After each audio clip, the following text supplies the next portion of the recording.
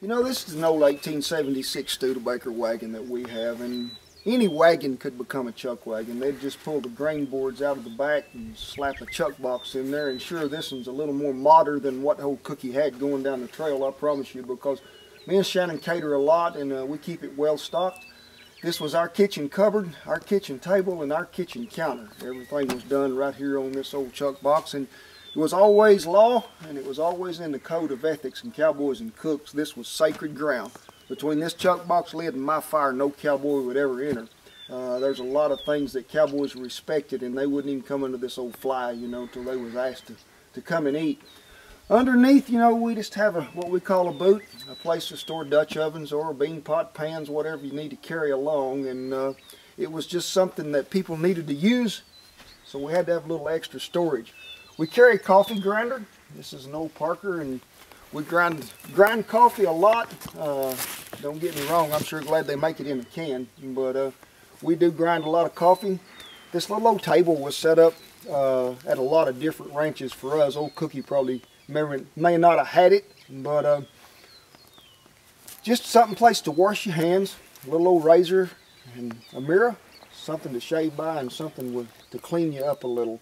You know, a cook had a lot of responsibility. Not only was he a cook, not only did he counsel, not only did he doctor. You know, the cook was pretty well known for what he could get done and what he had to do. And Cookie had a lot of remedies and a lot of cure-alls. And but he had some of them cures that cowboys didn't like. If they bad-mouthed the cook a little, he'd oil them up a little. They'd sure know it the next day, I promise you.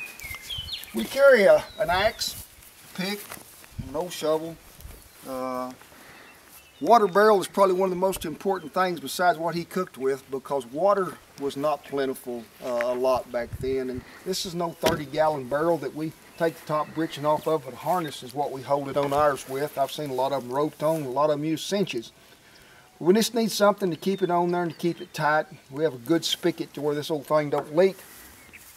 And water really to cook with. There wasn't a lot of bathing went on back in them days, so really mostly just cooking water.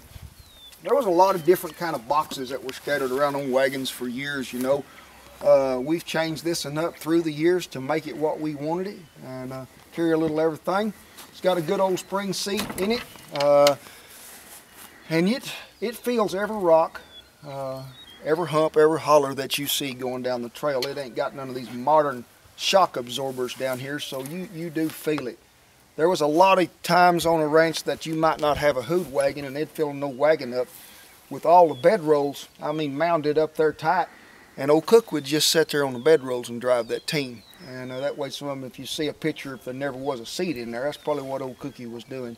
But just a footboard up here to brace, and got your old brake, and you hook up a good team to that, and there's nothing more relaxing to me than to drive a good team of horses with a wagon. And when you can see two old horses getting a rhythm and see them pulling on them old tugs and hear them trace chains rattling, it's pretty soothing.